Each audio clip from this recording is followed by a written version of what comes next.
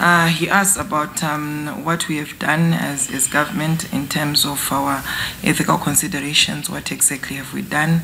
And secondly, he then asked about what we can then be able to do in terms of our data privacy. I think in a nutshell, that's what you have asked. And I really want to ask you in terms of that. Definitely we need to promote transparency for us to be quite effective in the adoption of artificial intelligence.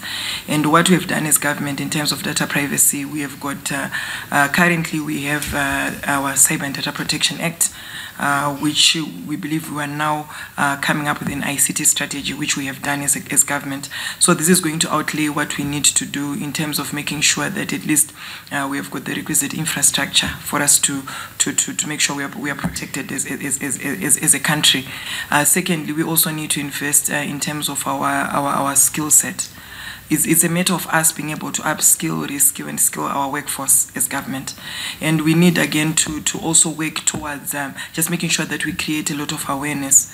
This is quite important so that at least we are very much geared up in terms of the data privacy.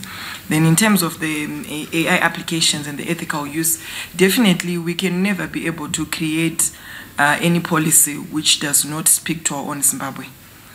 We need to couch whatever it is that we need to come up with in line with our own context, with our own cultural perspective, look at what we do as Zimbabweans, which also suits to us. I remember at one point in time, we had Elon Musk saying that he's going to create robots that will be producing babies. And this was quite a scare for a lot of people in Zimbabwe. So this is where we need to come up from. If we're talking about ethical considerations, definitely as Zimbabwe, we need to create an AI policy which is in line with our own context as Zimbabwe.